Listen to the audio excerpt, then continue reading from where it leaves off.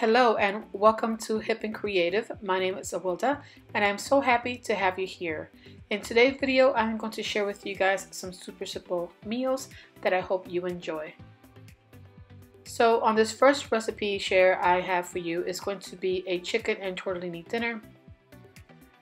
As you can see here, I just put some of the stuffing in a bowl and I took about a quarter cup of water, or about a cup of water, and I'm just gradually adding it into the mixture until it is softened.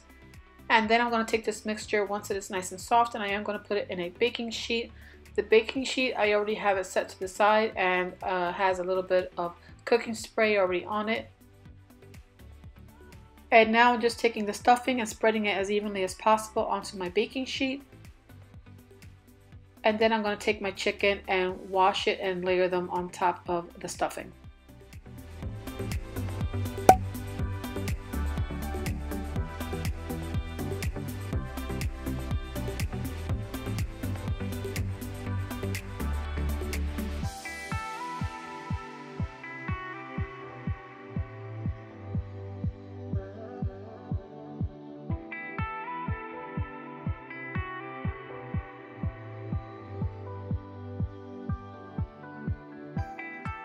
I do add a little bit of seasoning to it. I just gradually added some onion and garlic powder onto it, but you can definitely use any seasoning you prefer to have your chicken seasoned with. This is just my personal preference. Next, I'm going to be taking some shredded mozzarella cheese and just sprinkling it on there. This is a 2-cup bag and I think I use about a cup's worth.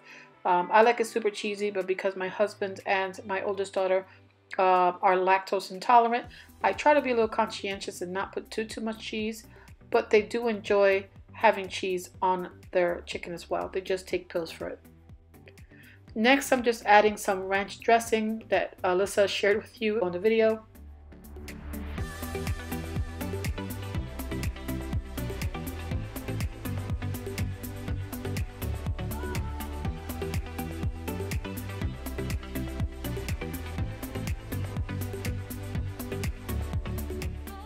Now I'm just covering the chicken with some tin foil and putting it in the oven at 350 for about 45 minutes.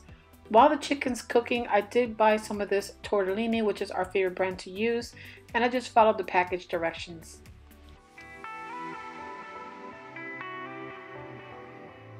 And here is the chicken nice and cooked. Now the cheese doesn't fully look melted because of the ranch dressing, but it is cooked all the way.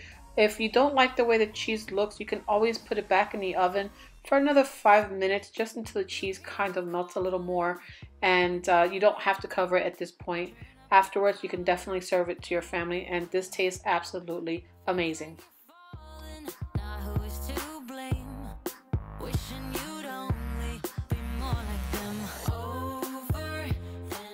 Now on this day I had a absolutely horrible migraine headache, so my husband made beef empanadas for us.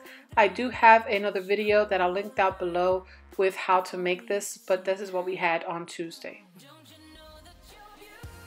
On this day it was Alyssa's birthday, so we took her out to dinner at Longhorns and we each just picked something from there.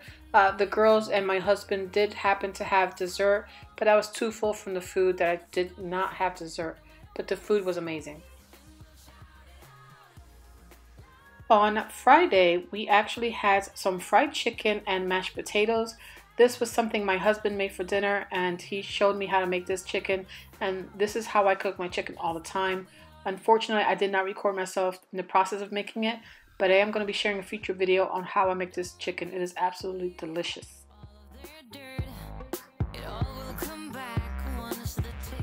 Okay guys, that's everything for this video. I hope you liked it. If you did, please make sure to leave me a thumbs up.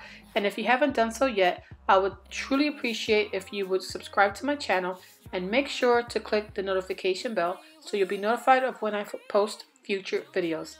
Until next time guys, I hope you all have a great day. God bless, and I'll see you on the next video. Bye.